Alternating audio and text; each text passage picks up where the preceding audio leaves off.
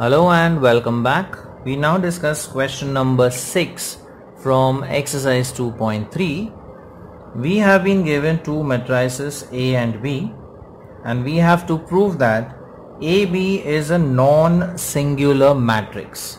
So first we need to obtain the product AB and then check its determinant value. If determinant is not equal to 0, then we say AB is a non-singular matrix. So let us obtain the product AB. So we write down the two matrices, matrix A and matrix B, and then we multiply the rows and the corresponding columns.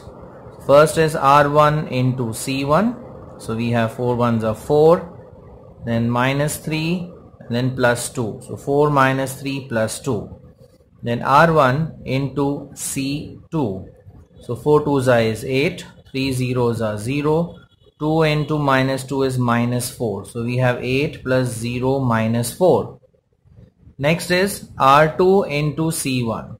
So minus 1 into 1, that is minus 1. 2 into minus 1, that is minus 2. And 0 times 1 is 0. So plus 0. Then R2 into C2. So we have minus 2, then plus 0. Again plus 0. So minus 2 plus 0 plus 0. So the product AB is 3, 4, minus 3, minus 2. Now we obtain its determinant value. So determinant of AB is determinant of 3, 4, minus 3, minus 2. Now we solve this determinant. So 3 times minus 2 minus 3 times 4.